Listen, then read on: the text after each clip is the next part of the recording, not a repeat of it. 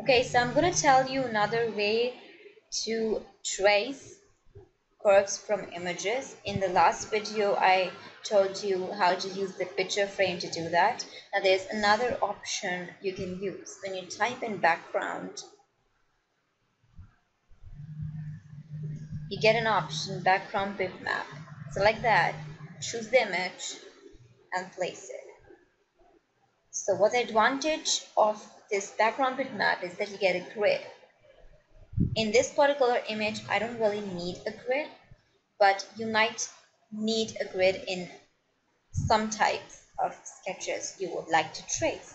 You can toggle between grayscale and the original color. There are more options which you can explore, and you would not have to lock this image. It's already locked. You can now move it, so that's an advantage.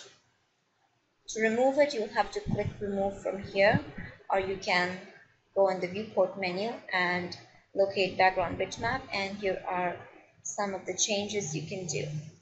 So this is the second way on how you can trace your sketches into the Rhino software.